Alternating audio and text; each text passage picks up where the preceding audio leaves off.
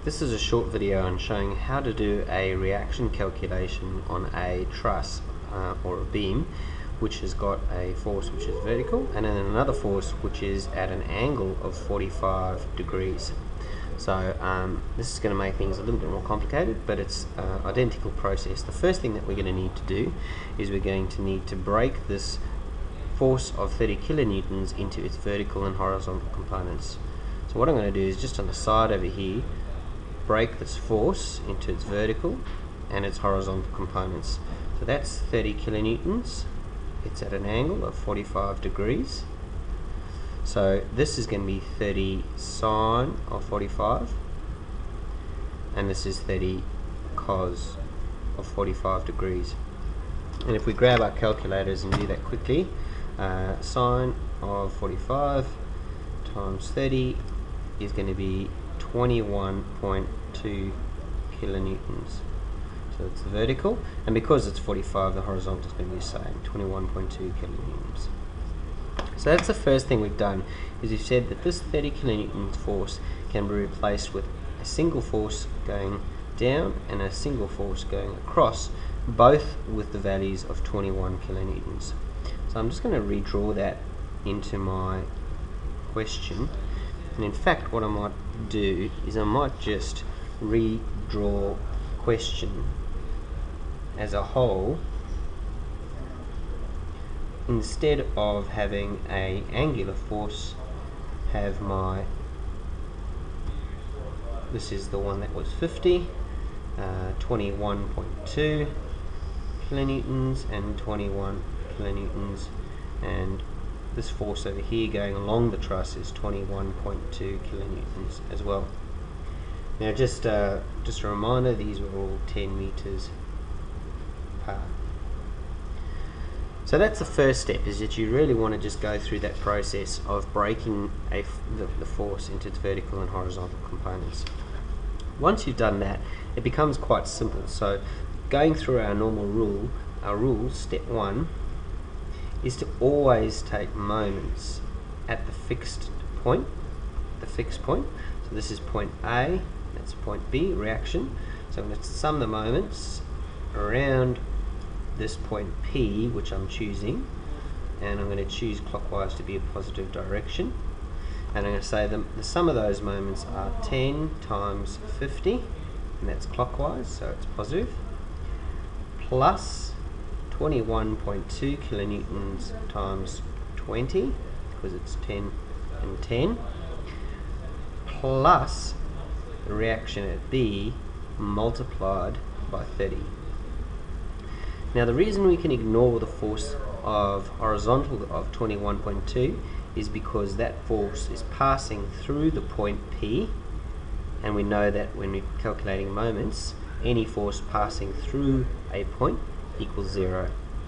So if we go through and do that quickly on our calculator, that's going to be 500 plus 21.2 times 20 is going to be 424 plus RB times 30. We don't know what that is. Oh, sorry, not plus. This should be a minus, because RB is going to be acting in an anti-clockwise direction. Minus. So those are two mistakes. So when we do this, RB times by 30, bringing this over the equal sign, is equal to 500 plus 424 is 924 kilonewtons. So RB is equal to that divided by 30, which is 30.8 kilonewtons. So that's showing us that the resultant force over here, RB, because it's a rolling support, there's only one vertical reaction, is 30.8 kilonewtons. What we can do now is, instead of using moments to do the rest of the calculation, we can calculate the reaction at RA using sum of vertical and horizontal forces. It's because I've only got one force here and a reaction force over here, which we don't know yet at A. Notice this is a fixed support, so it has a vertical and a horizontal reaction. So if I sum my forces vertically, they must also equal 0. And if I add these all up, it's RA minus 50, because 50 is down, minus 21.2, because that's down, plus 30.8, because that's up, all must equal 0. So RA is equal to 50 plus 21.2 minus 30.8. And let's just quickly do that on our calculator. 50 plus 21.2 minus 30.8 is 40.4 kilonewtons. So that's the vertical component of RA. Sorry, RA vertical. That's RA vertical, just the vertical part of RA. But because this is a fixed support and this is a rolling support, RA is the only part of this bridge which can react horizontally, because we've still got this 21.2 kilonewtons trying to push the bridge this way, and because the rolling support can't do anything about that, this is the only reaction support that's going to be pushing back, which means RA horizontal must equal 21.2 kilonewtons, because it's got to be pushing against that. So RA vertical is equal to 40.8, and RA horizontal is equal to that. And what you'll simply now do is say, well, if I've got a vertical force of 40.4 and I've got a horizontal force of 21.2 kilonewtons, my resultant force, which is RA, is going to be the square sum of those square rooted. So A squared plus B squared equals C squared. So let's just do that quickly.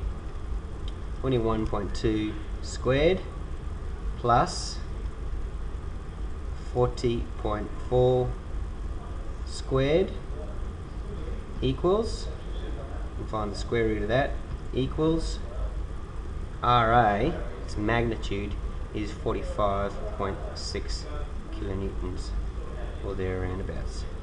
So that's how you do it. You can also calculate the angle using the same bit of trig, but basically we start off with doing moments around a point, and then we can use the vertical force. But the essential part to start with this whole problem was that you needed to break this 30 kilonewton force into its vertical and its horizontal component.